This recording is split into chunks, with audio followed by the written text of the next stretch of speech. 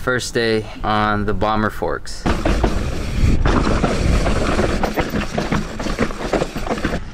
Way easier. Oh yeah, dude.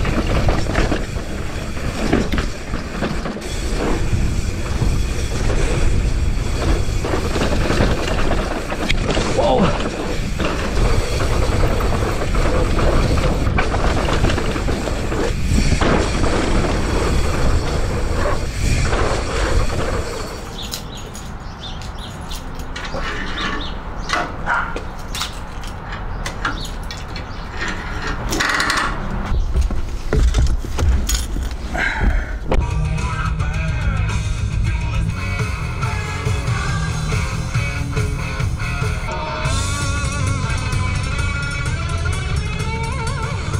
Dude, where'd you get these from? The fair. Oh really? These are nice. You gotta let me know how they are. First day on the bomber forks. We're in Laguna Beach and we're gonna hit some local trails. And I'm gonna get a feel for this fork and adjust the settings so that way I can set it and forget it. Check it out, this thing looks clean though. It's ready to eat. Coil in the rear, coil in the front. We're gonna see how that combo works today. I'm gonna remove one spacer. I can feel my handlebars flex a little, and I feel like it's because this top part of the stem isn't biting the fork, so we're gonna lower it one down. It's a little too high. That's a little risky there.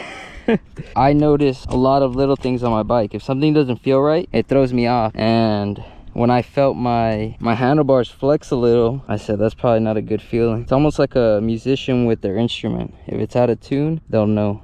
I think we're gonna cruise it because this is the first trail. Yeah, I'm gonna take it easy. On that new fork. I'm excited to hit this trail. I usually only ride weekends, and the weekends this place is always so freaking packed with hikers. So if I get a ride during the week in this area, I try to hit car wreck.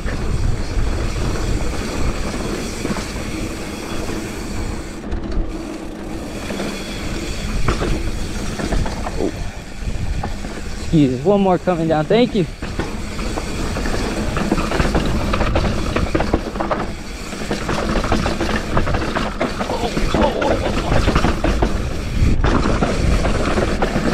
Oh, jeez. It's been so long since I've hit this trail, and it's a little bit different.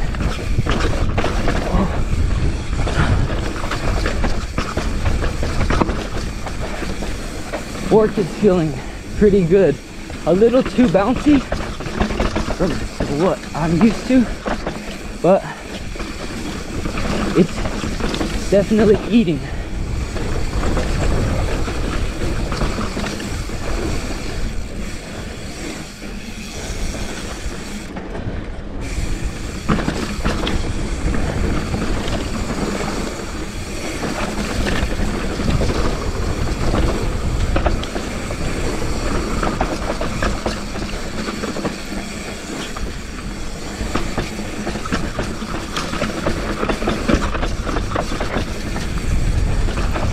Oh, it's pretty rutty.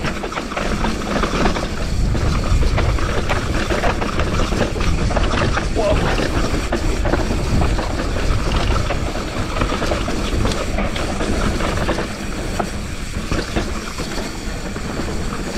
Oh. Dude, everything's pretty rutted over there though. You're maneuvering quite a bit along the trail. I made the rebound a little slower, so we're gonna see how it handles on this piece.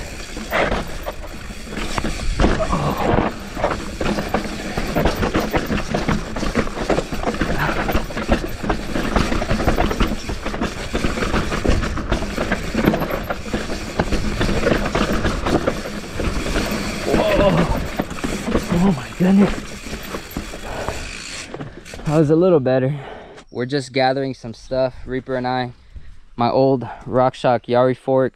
We got Reaper mug, koozies, and microfiber towels. We're gonna store it in this trash bag, and we're gonna put it at the bottom of car wreck in Laguna Beach. But somebody probably already got it, just because I would have posted like a short video about it, letting people know. Hopefully somebody comes and gets it. Otherwise it's just gonna be sitting there. But yeah, we're just gonna put all these things in the bag, tuck it away, and then we're gonna keep on riding. Way easier when I don't have to hold it with one hand. Look at that, man. Boost. So I put more preload for this trail. I was reading that more preload allows you to sit higher and use more of your travel, which is ideally what I want for downhill. So we're gonna see how it pans out.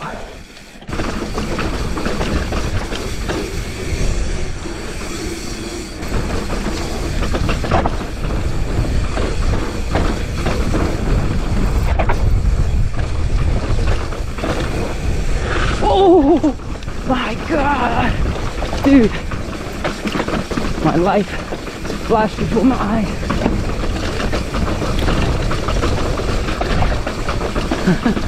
Oh yeah, dude, that feels so good.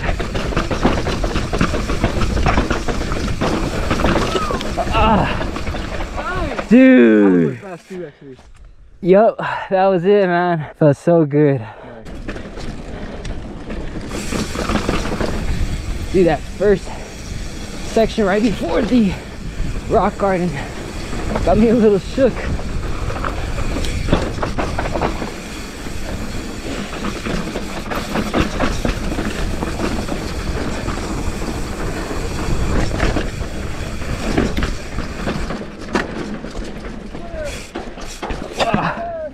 Oh, wrong gear.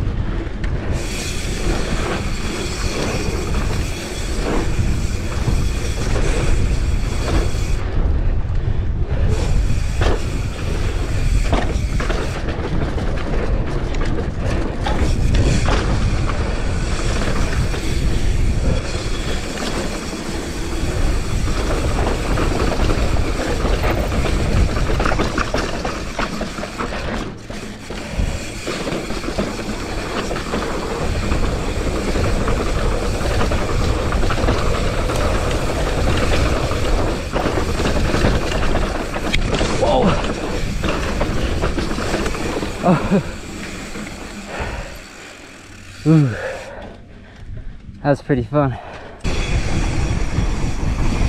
We want to hit links. One more trail. Oh, good. Yeah, you're good. Last trail of the day.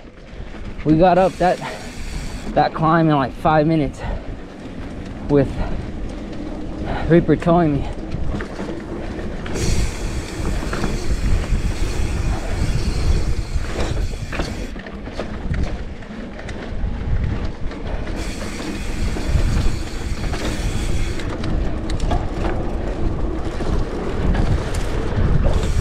Oh, these berms are built up.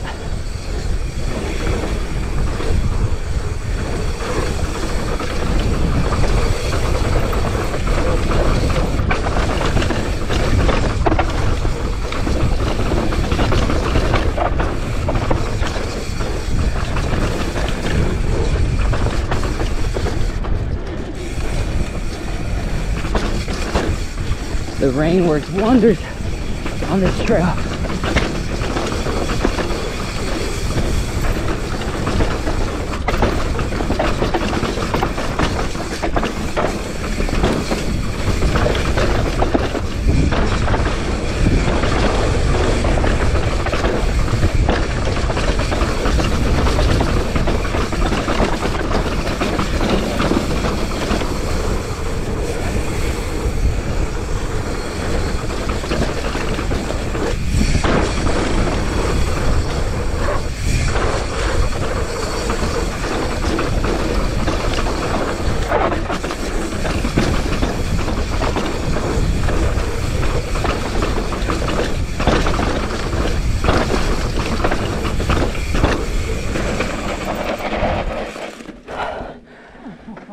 stuff. That was fucking crazy.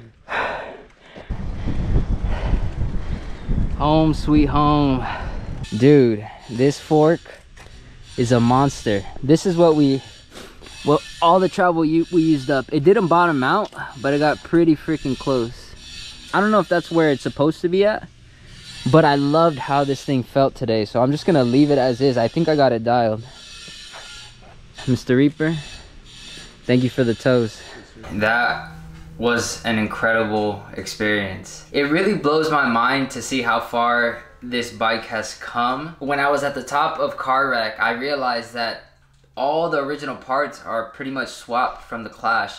The original parts are obviously the frame, the sprocket, the cranks, and the front wheel. Everything else I've swapped out, and I've noticed each time I swap out a part, the bike tends to feel better, you know, if I upgrade it to a better part, obviously. But in regards to the fork, I don't think I'll ever go back to an air fork. And that's not to say that there aren't really good air forks out there. I just fell in love with how that coil feels, and I want to keep it that way, you know? I'm not opposed to trying new things, and if you know, if an opportunity comes to try an air fork that's better, I'm all for it, you know, just so that I can help myself progress. But in this moment right now, I think I'm gonna keep this setup and keep the coil front and rear, just because it felt so good on today's ride. I've only ridden a few forks. It was the RockShox Yari, which I had previously, the Domain that's on my hardtail, and then a Suntour fork and